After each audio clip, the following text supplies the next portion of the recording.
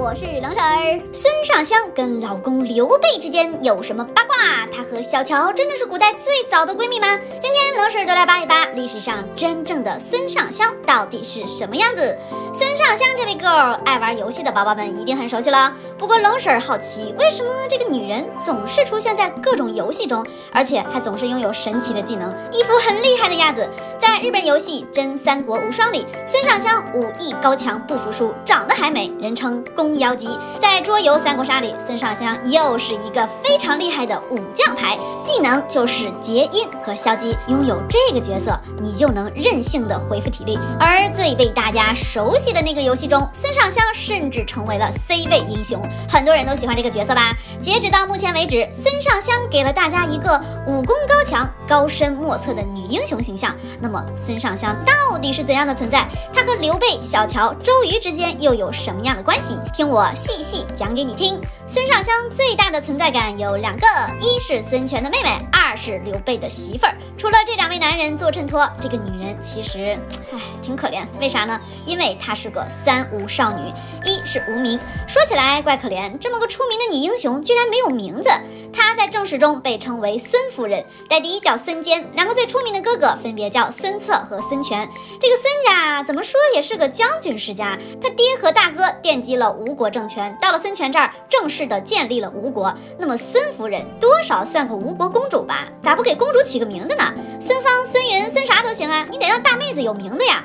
可正史中始终没有出现过孙夫人的名字，我都替她憋屈。这里有宝宝会有大大的问号了，孙尚香难道不是名字吗？不是哟，孙尚香只是后人在戏剧中对她的称呼。你看看这忒惨了，一个被戏剧角色名字叫了一生的女人，犹如大家叫赵薇一辈子小燕子，那赵薇可能也高兴不到哪儿去。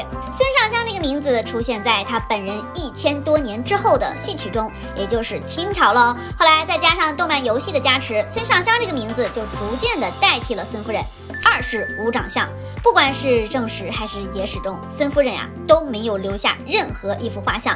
她到底是胖是瘦，是高是矮，是美女还是丑八怪，都是个未知数。作为吴国的公主，刘备的媳妇儿，她就是个谜。她的第一张形象单人照还是根据清代戏《龙凤呈祥》里的角色画出来的，长这个样子，好好的一个淑女，手里去拿把剑，这就是孙夫人最初给人的形象。不是女汉子也是个女中豪杰了。所以后来在游戏中，孙尚香才有众多武器傍身，连角色顺口溜也是这种路线，淑女什么的，才不屑呢，大小姐驾到，通通闪开之类的。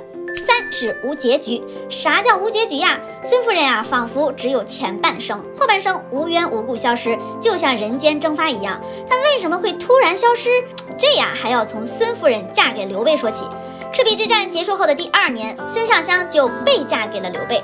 为啥是被嫁呢？因为当时刘备占领了荆州，既有超级智囊诸葛亮，又有2位兄弟关羽和张飞的加持，势力逐渐的超过了孙权。孙权呢，为了权衡利益，决定把自己的亲妹妹嫁过去，所以孙尚香在毫无防备之下，走入了政治婚姻的漩涡当中。母亲，你真的把我嫁给那个老头子？他是个糟老头子，糟老头子，糟老头子。当年孙尚香也不过20左右，而自己将来的丈夫刘备已经是个中年大叔了，是个典型的老牛吃嫩草。这场婚姻在刘备的人生当中，就是个笑话。这个妹子实在是太彪悍了，性格刚强勇猛，颇有他哥哥们的风范。他哥哥们都啥样啊？孙策这样，孙权这样，个个都是汉子。所以孙尚香出自武门世家，平日的画风大家可以脑补一下。所以和孙尚香这样的女汉子相处起来，应该不是什么美事儿。尤其是这妹子嫁过去的时候，还带了100多个侍卫，可能是怕刘备搞死她。刘备虽然没想搞死媳妇儿，但遇到这样的阵仗，可是吓得不轻。每次要同房的时候，内心都颤颤巍巍，先得经过这100多个侍卫，满满的画面感。由于孙尚香豪横，他带来的侍卫也豪横，在刘备的军营里，那家伙简直是横着走啊！刘备当时的困境犹如低厅角落里的你，孤独、弱小、无助。北边是曹操的压迫，东边是孙权的威胁，家里的被窝还有来自媳妇儿的豪横，逼得刘备实在是没有办法，就在荆州的城西专门给孙尚香建了一座城池。你住那儿去吧，我惹不起。所以呢，刘备和孙尚香就开始了分居生活。你看看，在刘备心里，孙尚香的威胁居然和曹操、孙权一样大，这就说明俩人的夫妻关系其实是很糟糕的。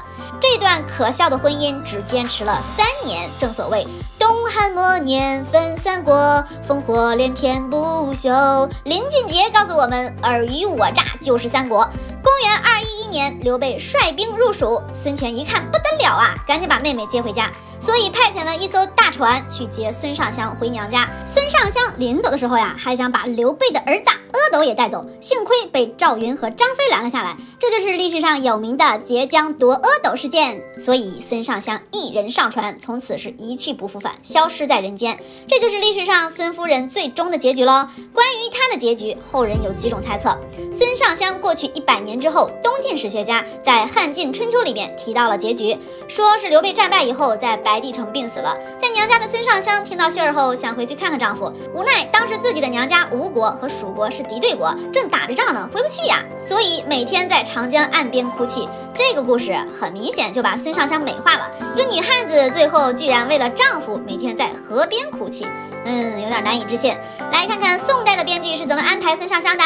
在《三国志平话》里面，孙尚香被赋予了刺杀刘备的任务，也就是说，孙尚香当初被嫁给刘备是孙权安排的计谋，想让妹子刺杀了刘备。后来妹子进入婚姻之后，居然被面前这个敌人的霸王之气给镇住了，慢慢的居然忘了自己还要刺杀丈夫，甚至周瑜给她布置了详细的刺杀计划，都被她给一一破坏了。看来啊，是爱上了刘备。后来哥哥派船来接她，他试图把刘备的儿子带走，被张飞破口大骂，骂的孙尚香居然羞愧到跳江自尽。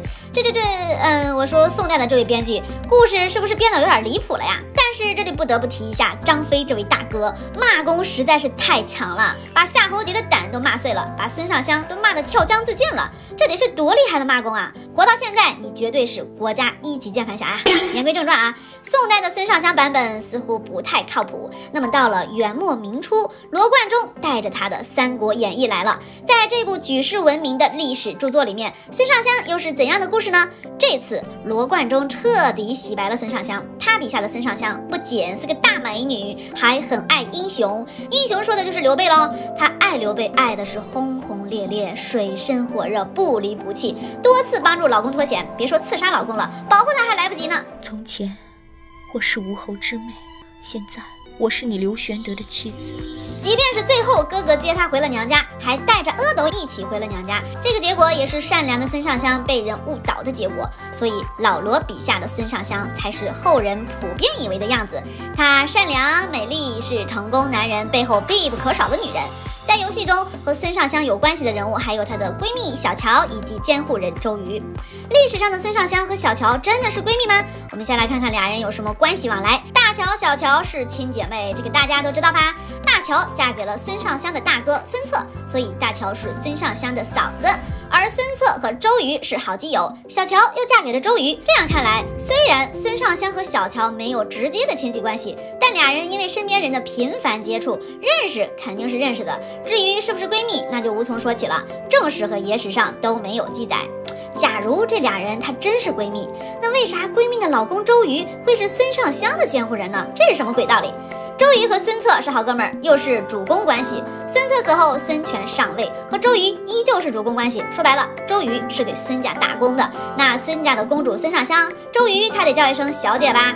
于公，周瑜是管家；于私，周瑜算是兄长一样的大哥。所以把周瑜安排给孙尚香做监护人，似乎也是有理有据，没啥毛病。三国人物志里面的女汉子孙尚香，今天你 get 到了吗？好啦，本期的孙尚香案例就到这儿啦，下期再见喽！喜欢冷婶儿的别忘了给我点赞、评论、发弹幕哟！关注冷婶儿，每天分享你不知道的后宫趣事。